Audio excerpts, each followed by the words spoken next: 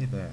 In this video I will be demonstrating how the new Ruins mod template parser works.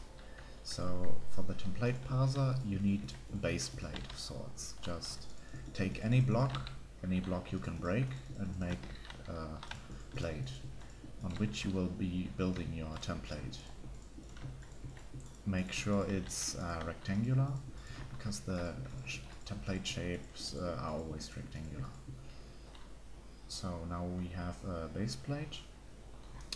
Any blocks you used for the base plate, it has to be one and the same block. You can use more in the template itself, they will be disregarded. So if you need some floating red bricks in your template, just use these to get them up. Let's add something here, there, a little rail.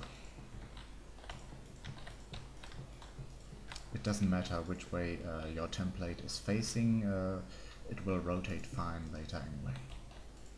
So there we go. I have a little construct with a floating, I don't even know, let's call it a UFO, a brick UFO, and this little train shape.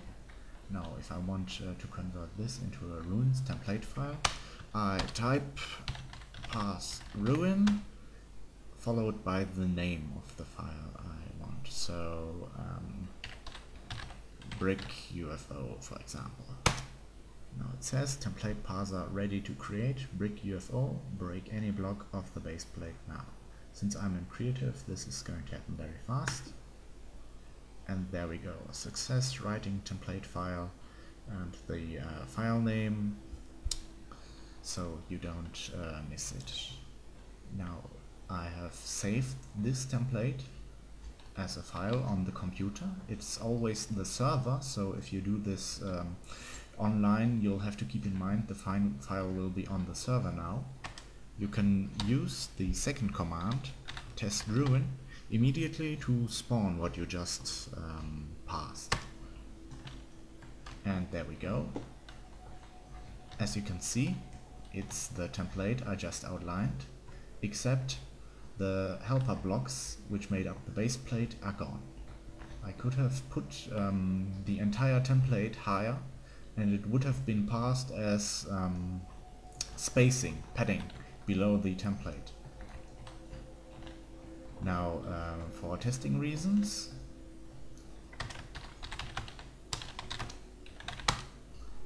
we can also rotate this template. Ruins allows full rotation of anything we spawn, so if I try to use test ruin again, it will tell me to select a template, because it only buffers the one we passed once.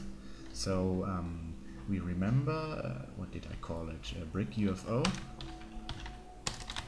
test ruin brick UFO, and here it is again, without rotation. If I want it rotated, I have to append the integer value of the rotation I choose. Those are 0 through 3 for each of the directions. Test ruin brick UFO 1. And there we have it. The template is rotated now compared to before. Oh, and it has cut off the other template here while spawning. You have to be careful where you spawn your stuff. So for a more exhaustive example, this is the testing template I included. It's called tester, and well, let's parse it. Parse ruin tester.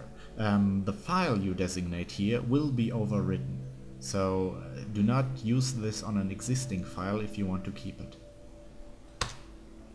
Template parser ready to create tester. I break it. There we go. 48 rules. There's a lot of stuff in here. Now, since I have just parsed something, I can again use test ruin without arguments. And here we go. All that crap I put over there to test with. Here it is. And let's rotate that for fun too. Let's invert it. Test ruin tester 2. And there we go. As you can see, it's now inverted, facing south instead of north, and all blocks are still looking good. So the rotation fixes I did for this version work.